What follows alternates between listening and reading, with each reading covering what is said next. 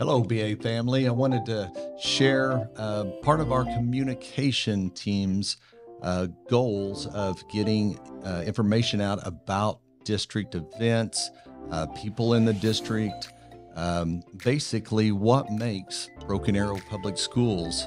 And I give a lot of credit to Mr. Greg Spencer here, and he has started some podcasts several years ago, and I wanted to make you aware of that. And do you want to share what's going on with our podcast? Yeah, it's been awesome. We've really stepped up our game this year here in the AeroVision podcast studios that we built over the summer. We have 4 podcasts that we do on a regularly scheduled week-by-week session. And you can find those podcasts on YouTube, Spotify, Apple Podcasts. And if you subscribe to any of those, you'll get notifications whenever we launch a new episode.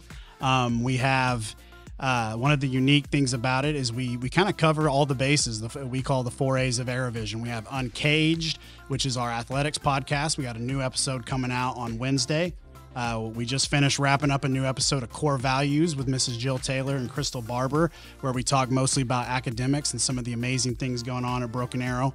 And then we also have a fine arts podcast with Adam Foreman and all the talented people from our fine arts here in Broken Arrow. And then lastly, we have the BHS Pulse podcast, which is our entirely student-produced podcast that the kids do a terrific job with. And we're just really proud of the way we're growing these things. Podcasting is just something that's become bigger and bigger. And more than anything, like even when we just recorded this podcast now, we had a student in here producing it with us. So it's giving these kids opportunities in new media production.